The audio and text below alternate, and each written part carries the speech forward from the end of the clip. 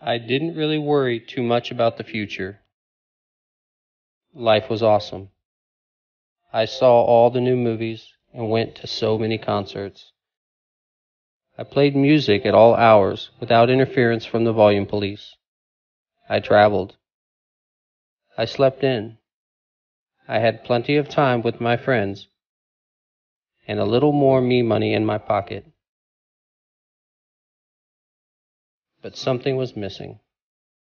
I couldn't easily name it, but it felt like I was living beneath myself somehow, like I was missing a piece of me.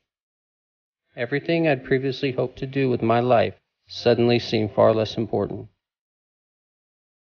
until I heard that distinctive sound.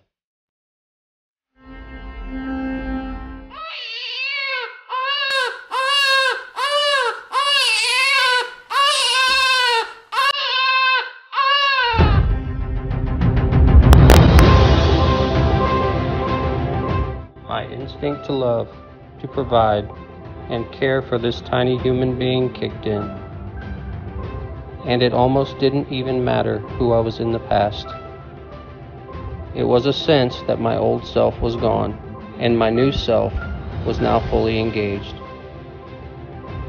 She is a gift to me, a key that unlocked perspective and wisdom that I desperately needed if I was ever to become who I was meant to be.